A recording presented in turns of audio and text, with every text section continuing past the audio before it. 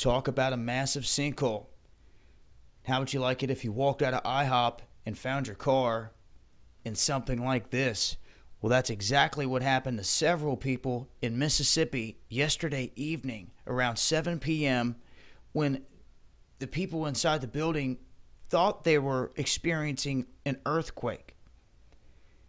They go running outside, and to their amazement, 14 cars were swallowed in this parking lot, as you can see here, during this event. Now, they're saying the cause of this is a storm drain collapse.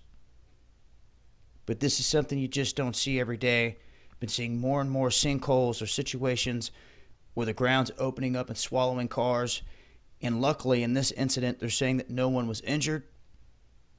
But a lot of damage done, as you can see here, is these cars just tossed around in this sinkhole. And luckily, 15th was teetering right there on the edge.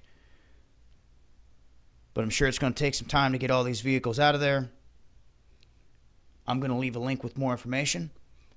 It's been Dabu7. Peace.